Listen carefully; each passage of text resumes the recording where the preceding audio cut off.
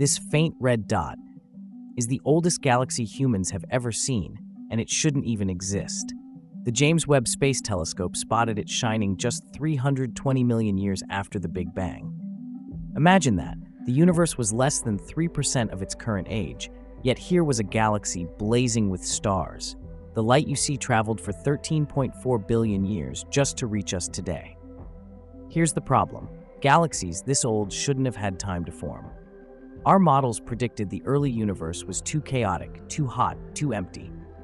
Yet Webb keeps finding these tiny smudges, galaxies crammed with newborn stars, glowing when the cosmos itself was still wrapped in darkness. It's like walking into a brand new city and finding skyscrapers already standing tall. Something doesn't add up. Did stars ignite faster than we thought? Was the universe more efficient at building galaxies? Or are we missing a huge piece of the cosmic puzzle? The deeper Webb looks, the more it breaks our timelines. Galaxies forming earlier, faster, stranger than any theory predicted. Each red dot Webb captures could rewrite what we thought we knew about the dawn of time. So here's the question. If JWST could peer even deeper, would you want to see what lies beyond the edge of time? Comment yes if you would, or no if it feels too far to imagine.